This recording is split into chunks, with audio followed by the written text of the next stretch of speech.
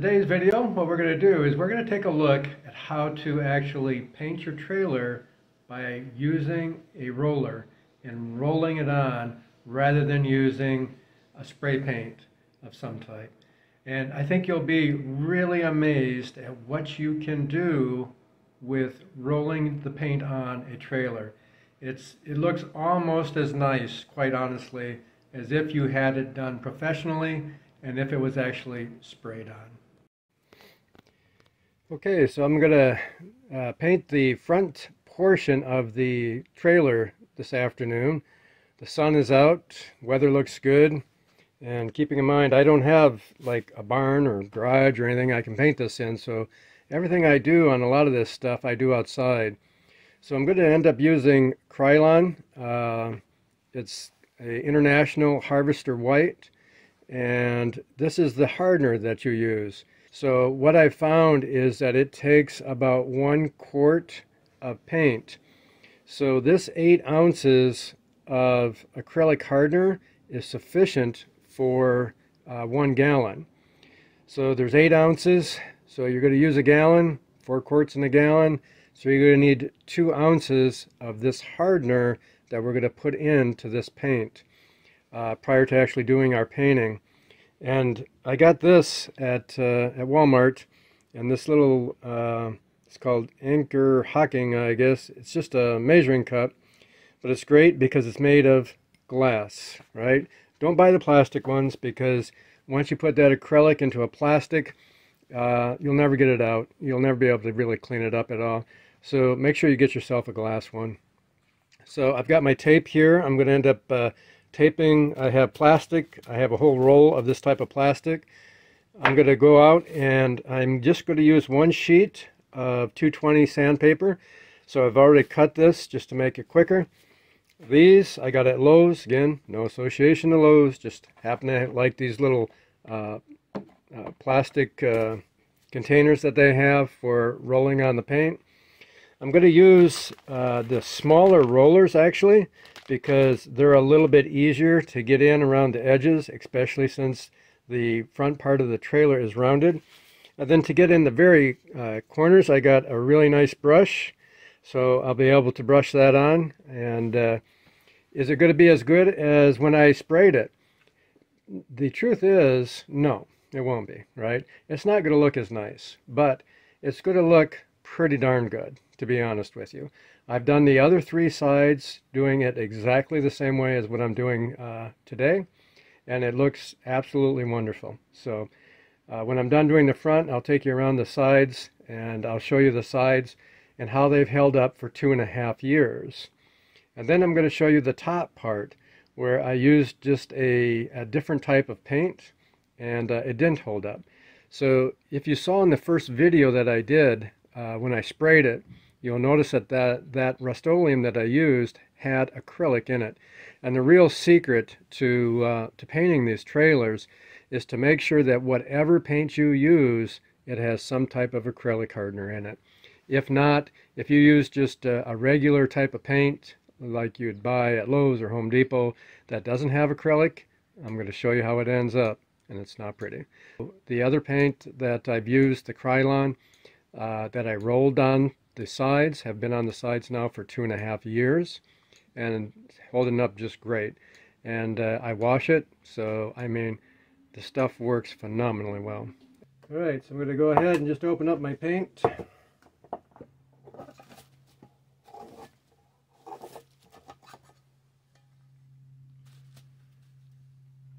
And I'm going to go ahead and stir this up. So what I'm going to do is I'm just going to fill this up with 2 ounces. So 2 ounces comes to right about there.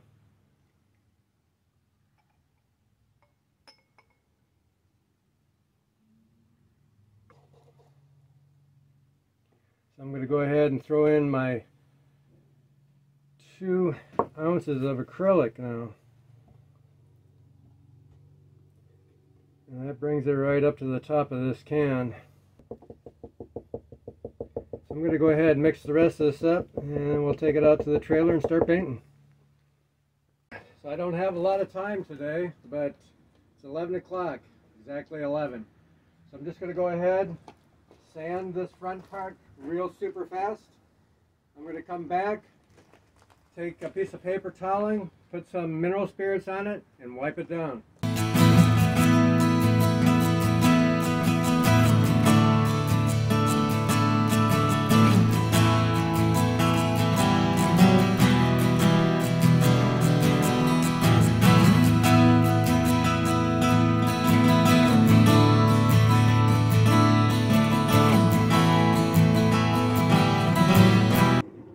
My water bottle here, and I'm going to just take some mineral spirits, put on this side. I really should be wearing gloves. I don't have any out here with me today, so please make sure that you take precautions when using any type of solvent. I don't care what it is. Unfortunately, I just don't have my gloves with me today. I'm going to go ahead and wipe this off.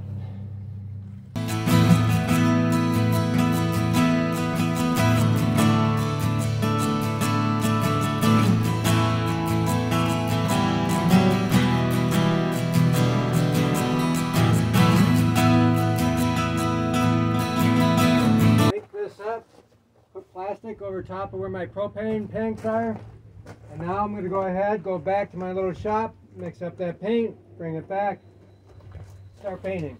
Alright, we've got our paint, we've got our brush, let's start painting.